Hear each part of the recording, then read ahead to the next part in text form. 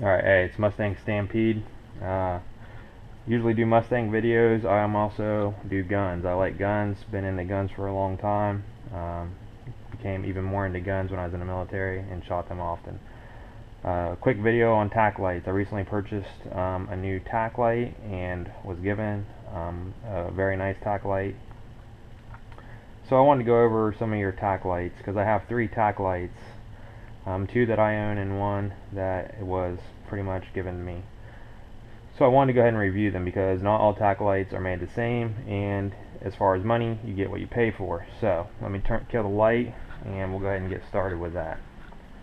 Grab this one first, and then I'll grab this one over here.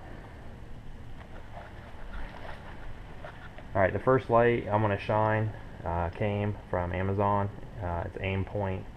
It was $19.99. Came with a pressure activated switch. That is what it looks like. It's not extremely bright. You wouldn't want to just look at it, but it's not blinding bright like the tack lights that I'm used to. It will, however, get the job done. I'm not sure how well you can see that. It will allow you to pick up, these are ghost ring sights on this gun, very quickly at night, and will definitely light the gram or whatever you need it to light up to identify something. So that's $19.99 Aimpoint.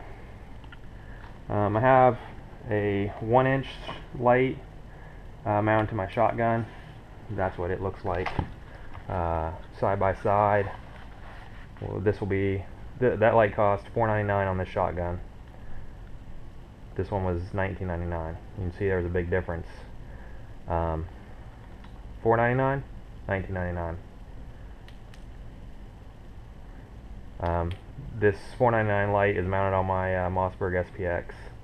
This 930 SPX with it's an attachment that you can either use to attach tack lights or strengthen the firearm itself by attaching the barrel to the tube-fed magazine. Alright, let me grab the other tack light. I'm not sure of the brand name on it. Like I said, it was given to me.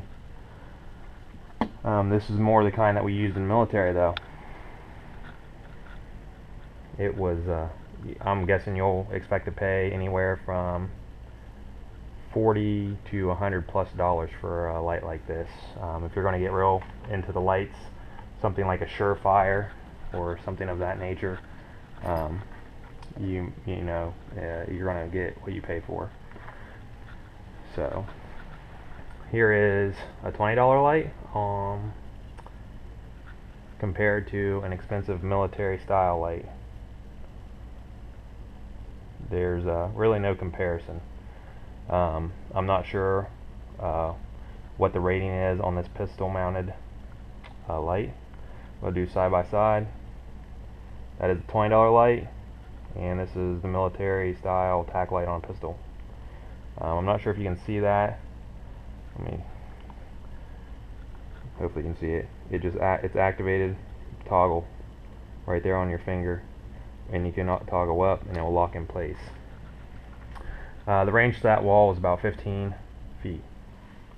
So once again, an expensive military style light.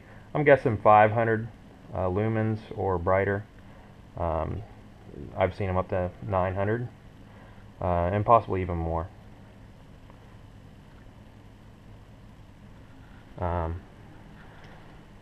This one is the $20 light from Amazon. It's Aimpoint 90 lumens, and this one is Unknown Lumens military style tack light. So that's pretty much my tack light review.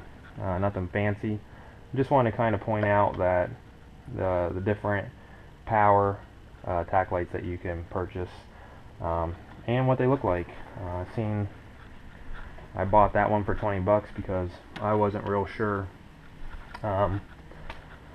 what the brightness was. You're not out a lot of money if you don't like it.